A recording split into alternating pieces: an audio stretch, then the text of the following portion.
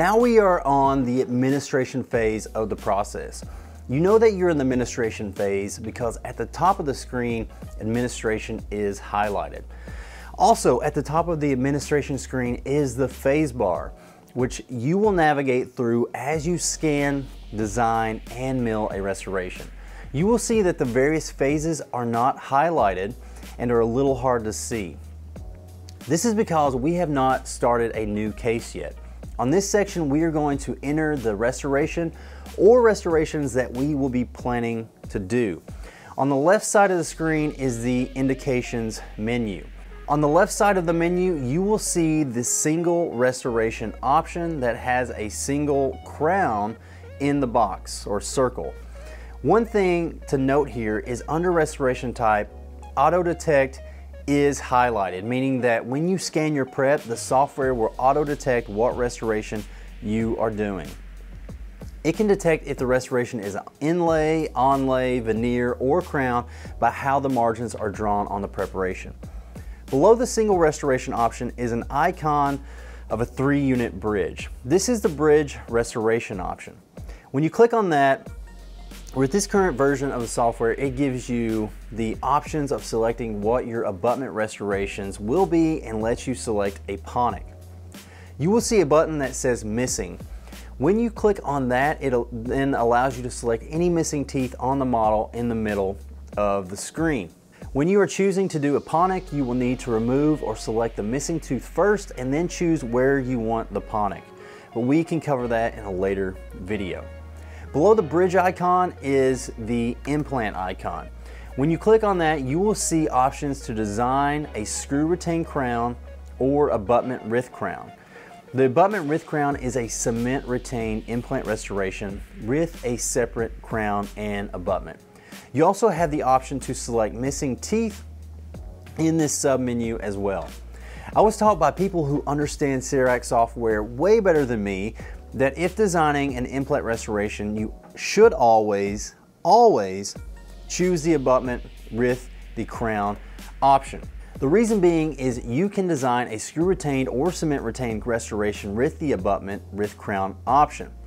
If, however, you design a screw retained using the screw retained option, you cannot change it later in the design process to a cement retained restoration. Now that being said, this was true for older versions of the software, and since we obtained this newer version, I have not officially confirmed if this has changed. But more on implants another time. Below the implant icon is the CEREC guide icon. Dentsply Sirona has launched the ability to mill a surgical guide for the dental implant workflow.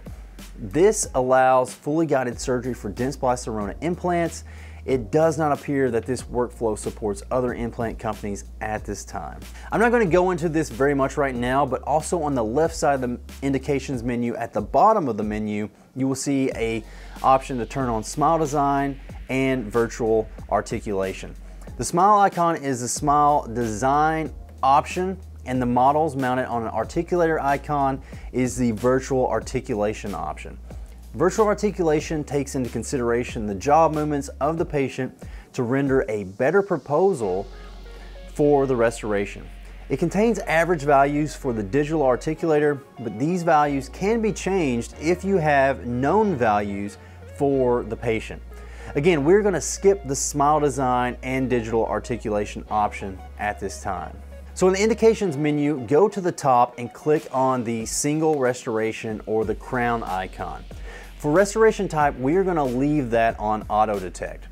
In the middle of the menu, you will see design mode, and there are 3 options. You have biogeneric individual, biogeneric copy, and copy and mirror. These options are basically how the software will make the restoration or what the software will use as a reference for making the restoration. As you will see shortly, when we enter the design phase of the process, the software will give us a restoration proposal. The proposal is a starting point for the design process. Normally you'll need to make some adjustments to the proposal, but it is a good starting point.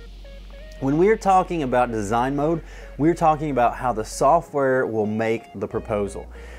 In the design mode, you can use the biogeneric variation tool to change the morphology of the tooth if desired. Biogeneric individual means the software will use the morphology of the neighboring tooth as a reference for the restoration proposal.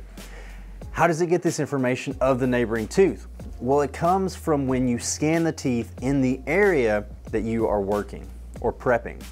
Biogeneric copy is when the software duplicates either the preoperative morphology of the tooth you're working on, or it duplicates something like a wax-up or a mock-up of what you want the tooth to look like.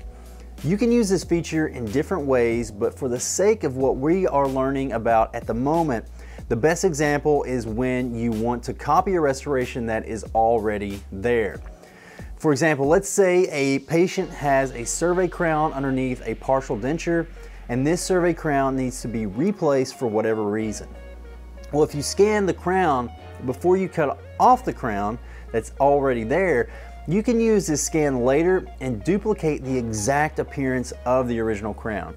This means that your proposal generated by the software will be an exact duplicate of the original crown. Biocopy is a great way to copy anterior teeth or when using a wax-up. Copy and mirror is a feature that uses the morphology of a similar tooth in the mouth.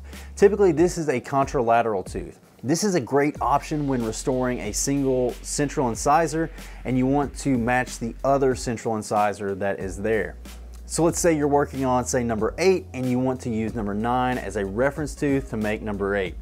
You decide what features of number 9 you want to copy, and then the software will provide a mirror image of number 9 when it makes the proposal of number 8. The vast majority of the time, I am using the Biogeneric individual option as a design mode, and that is the design mode we will select for this walkthrough. Below the design mode is the material section.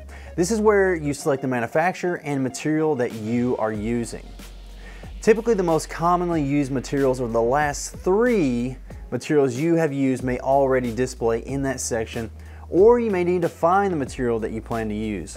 To find the material you plan to use, click on the drop-down menu that says Select Manufacturer. Once you click on the Select Manufacturer, you will see a drop-down menu that lists a variety of manufacturers. Select the manufacturer of the material that you are using. For this example, we are going to be using IPS Emax from Ivoclar Vivadent. So here we will select Ivoclar Vivadent. Now you will see a second drop-down menu that has appeared below the Select Manufacturer menu. When you click on this menu, you will see a full list of materials offered as CAD blocks for the manufacturer. The importance of this is that the software has algorithms that will set up in the software the design metrics, such as like minimal thickness metrics, and it helps us in the design of the restoration. This is important so you can stay within the parameters of the material that you choose.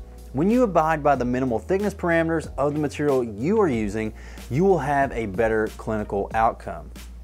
But if you violate the minimal thickness, especially on occlusal surfaces, then we can run into issues like restoration fractures. So for the sake of this exercise, go ahead and select Emax CAD as the material. So up to this point, we have selected what restoration we plan to do, the design mode for the proposal, and have selected the material of our restoration. Next, we select the tooth by clicking on the tooth you will restore located on the giant mouth model in the middle of the screen. For this example, we will do an Emax on tooth number 30. So click tooth number 30. Once the tooth is selected, you will notice a small menu has populated on the right side of the screen that says Case Details. Inside that menu, I should see everything that we have already selected. This is a good time to verify this information before we proceed to the next phase. Also, if at any point during this entire process I need to change something, I will change it by going back to the administration phase and click Edit on the Case Details box. You will see a small pencil icon and a trash icon within the Case Details menu. By clicking the pencil icon, you can actually make changes to the restoration, and you will apply those changes when finished. The trash icon allows you to delete the restoration if you so desire. We're going to leave everything as we selected it for now. So at this point, we can do one of two things. We can advance to the next phase of the process if we are only doing one restoration. And in this case, we are doing number 30, but we could add additional restorations if desired. For additional restorations, you simply go back through the indications menu on the left side of the screen and reselect the restoration, design mode, material of choice, followed by selecting the tooth. I also want to mention that you can also select the milling unit you will mill from here on this screen as well. On my screen, you will see this option at the bottom of the indications menu on the left side of the screen. This software I am using is already defaulted to the mill I plan to use, so I am going to leave this alone for now. The last thing I want to mention about the administration phase is the menu at the bottom of the screen. We said at the top of the screen is the phase bar that shows each major phase of the CAD/CAM process. At the bottom of every screen is the step bar, which will contain the steps that must be taken to get to the next step or phase in the process. Currently on my screen, there's only one step and it says Define Restoration. This is highlighted and that tells me that this is the step that I'm currently working on.